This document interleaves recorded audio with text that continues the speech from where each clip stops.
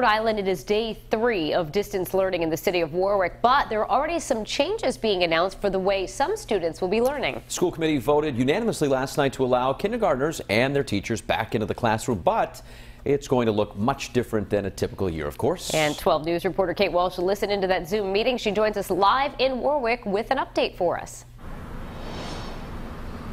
Well, guys, it's all about a balancing act. At last night's Warwick School Committee Zoom meeting, they heard research showing that kindergartners do best in a classroom setting, not remotely. That's the best way they can learn. But as we know, previously the Warwick School Committee voted to have all learning this year, starting off the school year at least, remotely. So they voted again last night, and this time they voted 5-0 in favor of kindergartners back in the building.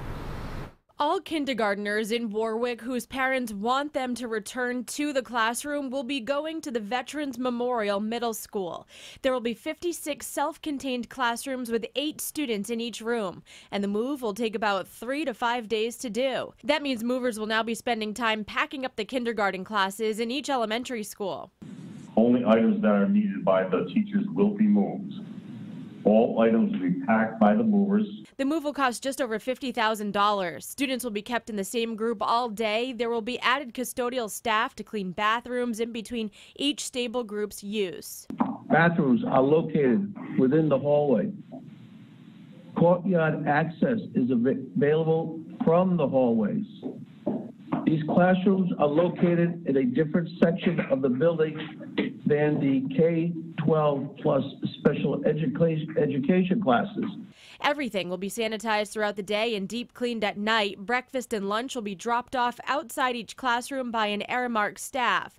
But before this vote last night, school committee members heard from parents who wrote in to explain just how difficult they're finding virtual learning is already for their children of different grades. My child is drowning at home. My child is 17, and for the first time in mine and my husband's careers, we have to now consider leaving our job and/or trying to find part-time work to be home with our 17-year-old who is drowning.